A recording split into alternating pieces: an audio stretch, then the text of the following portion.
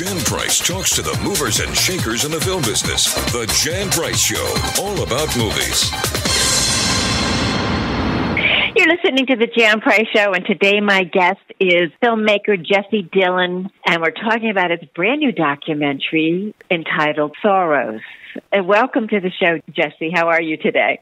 I'm good. Thank you. Very nice to be here. Thank you for having me. Well, you're very welcome. It's a pleasure. I'm very excited to talk about this documentary because George Soros has become so controversial over the last few years. So this documentary kind of, lets us inside his life and what he's doing and looks at the controversies as well. So what made you decide to do a documentary about George Soros? I'd been shooting for his Open Society Foundations for a while, and I didn't really, it took a long time for me to come up with the idea that I wanted to make a movie, and then it took a couple of years for him to give permission to let me do it. So it just took a long time, and I just felt like people really needed to at least hear his side of the story. Yes. So that's why I made it. So you had unprecedented access to him, and he is normally a rather private man.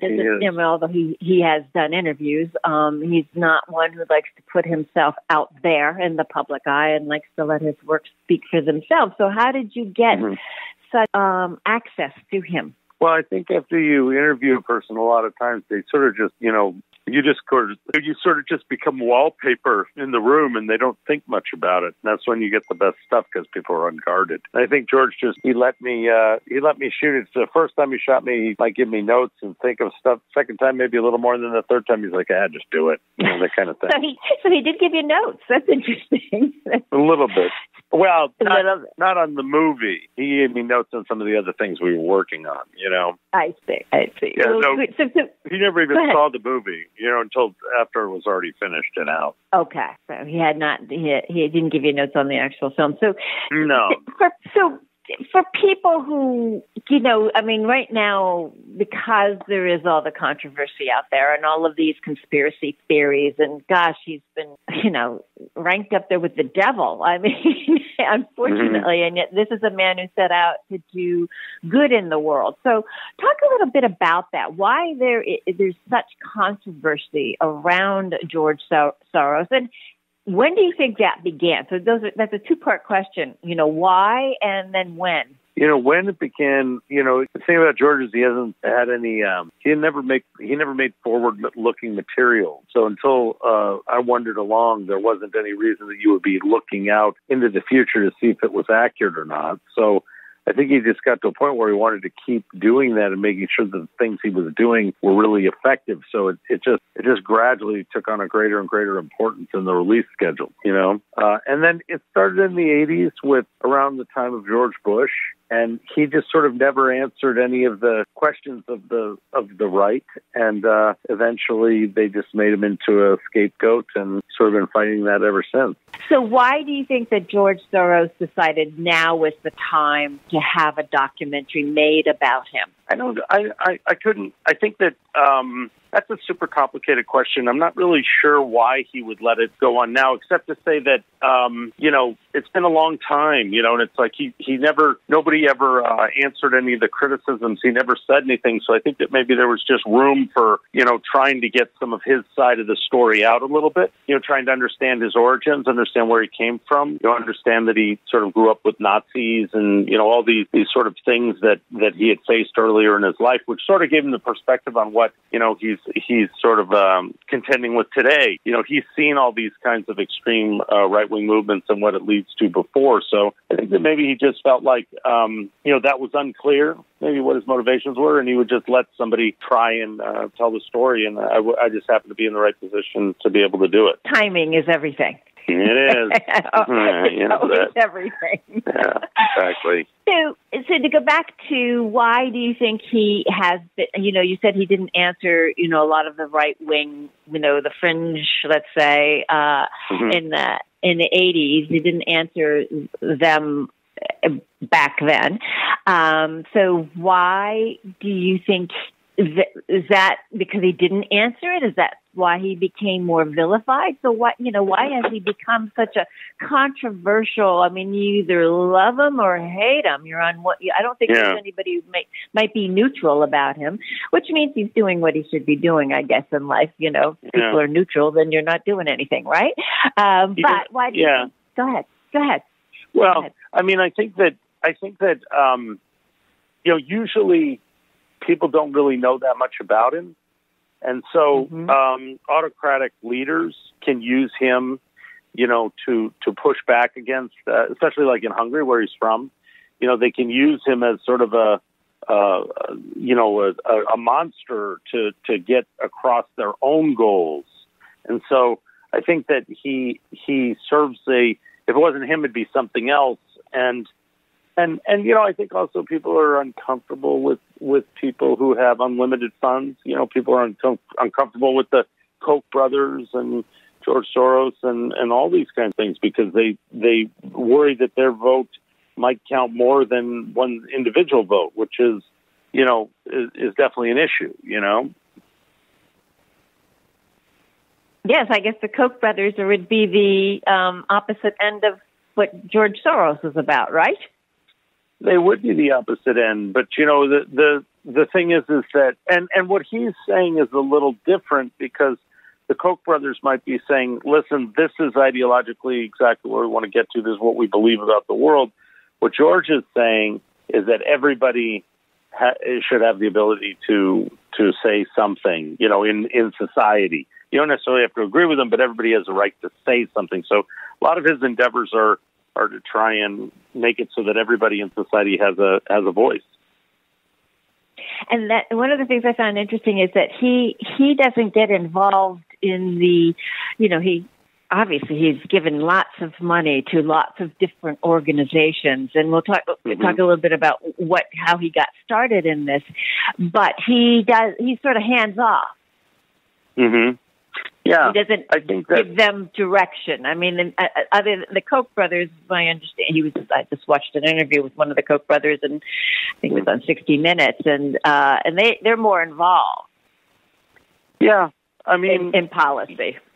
Yeah, I think that's right, and I think that I think these things are complicated, so it just takes a while to sort of understand where he's coming from in terms of what he's interested in putting his money in. He started with apartheid. He generally, I think, what he does is he goes to a place. He has an opinion about what should happen, and then he tries to find people who he thinks in that local area that he thinks are really good, and then he gives them money, and they decide how it will be spent. And that's the same in Hungary, and that's as it is in the United States, as it is in England, as in Germany, in terms of what George puts his funds towards. So he is the Open Society Foundation. That's the basis for what he does. So do you want to talk a little bit about what that is exactly? Open Society Foundation. Well, Open Society Foundation is what it says. It's just what it says, which is a group that they're different.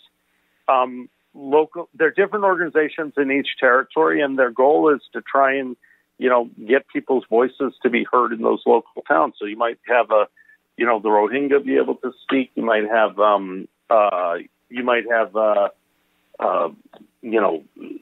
different activists in different parts of the world be able to get their voice heard. So I think what he's doing is he's going into those areas and he's saying, like, look, here's a group that we should empower and support, and then he uses his money and sort of his creative ideas to do that. And he was, which is wonderful. It's wonderful to do it that way. But he was also one of, he did more to help bring down the Berlin Wall than governments did. Do you want to talk a little bit about that? Well, he used, it's counterintuitive, but just by, I think he was a part of that. And again, he was in the right place at the right time. I don't think he necessarily ever thought he would have that kind of impact, but there was a break, there was an opening, and all that needed to happen for it to be pushed through was to empower the people who were there, to make them be able to connect with one another to support them, and then those individual groups did all the work. But that's really what he did is sort of work against the Soviets and by doing simple things like creating copy centers where people could exchange books and ideas. As strange as it sounds, you couldn't do that before. So the more they were given a piece of freedom, the more they wanted it, and then they did the work. And I think what George did was just empower that by giving them some tools to make it possible. Brilliant. I mean, what he does is absolutely brilliant. But, he also, because of everything that's been out there, unfortunately, because everything, the conspiracy theories now, I mean, it's just rampant. And I guess because of social media, it's more rampant than ever, and it's going to probably continue to be that way. But he did express that he has gotten depressed by that. Do you want to delve into that a little deeper? Well, I think it's hard. He's given away, billions and billions of dollars with the idea of, making the world a better place. And a lot of people hate him for doing that. So it's a very strange place to be, is that you're endeavoring to do something that's really hard. If it wasn't hard, it would already be done. And yet, people are not very responsive, so he's got to be careful, have security, and I think he wakes up every day trying to see how he can sort of keep working on these things he works on. But I think it is tough. I don't think it makes him happy. I also think that the world is going into a darker place right now. So, you can look back and wonder whether any of his efforts, he could peer back and wonder whether his efforts have been successful. Now, I would say to you that I think they definitely have. Part of that's not in the movie is all the scholarship. You had to pick the things you could focus on, but he's given away thousands and thousands of scholarships for people to go to college, and that has raised thousands and thousands of people out of poverty, families, gotten them going in a different direction. So I think if you measure what's good about what he's done, it's undoubtedly he's on the right side of the line, and done a lot of work to support things, and is for me, I felt like he deserved a lot of respect for doing that. I totally 100% agree. There's no question about it. Did he, and I don't know, I can't remember if this was in there, were there things where he invested his money and then found out that he had regrets about perhaps investing his money in certain causes because it really wasn't in alignment with what his values and belief systems are? Well, I think that if you're investing money, so there's investing money to make money, like you're going to, he would buy currencies and then bet on which way the currency was going to go. And that's like a straight investment. And then there's an investment in people for what would be called an open society. And, you can't say that you support investing people, and then if those people don't do exactly what you want them to do, that does not mean that you failed. Viktor Orban, the man who runs Hungary, George Soros paid for his college, right? So had he known that he was going to be his mortal foe, I don't think he would have done that. But I'm not sure George would look at that as any sort of sense of failure in particular. It just sort of, these things don't work out exactly the way you might want them to. And I think that's because change is really hard, and not easy to understand where it's going or what it's doing, Yes. Yeah, that's true too. So, that is interesting that he helped pay for the education of like a slap in the face. Yeah, interesting, and he was fully aware of it. That George Soros. Well, he was when he was the foundation was much smaller then, and I don't think he was aware that guy didn't like him. But I don't think it would surprise him. All open society means, in George's view, is that people should have the opportunity to be able to say stuff. It does not mean that George necessarily agrees with them. Yeah, and that's what it's about. Good debate, that there's a debate going on, and it's open society, and that you can have a good debate that goes on during that. So what was the most surprising thing that you discovered when you were putting this documentary together about George Soros and his foundation?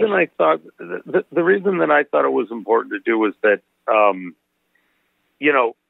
I did not really understand this distinction. I'd worked for a lot of philanthropists, and usually most of them would always say, well, I want to do this particular thing. And it was very, they had a vested interest in the success. He was the first person that I worked for who said, no, it actually isn't about what I think. It's about what these local people think and about empowering them. And that is a very, very powerful idea for change. And, what I took from that is that we all as individuals can make decisions in our own life about what we want to do. Maybe we can't do things necessarily that big, but we can do something, and we all should do something. So I found the story to be very empowering.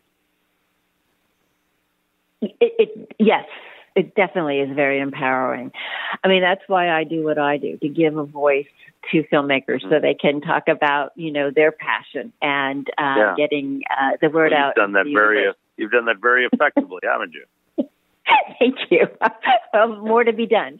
More to be done. But, you're right. I mean, that's why I do choose films, and I'm very honest about that, are near and dear to my heart, obviously. So this movie was, and I know we had a hard time scheduling you for this interview, but it was one that I didn't want to let go because it was, I felt, very important film that people should be seeing.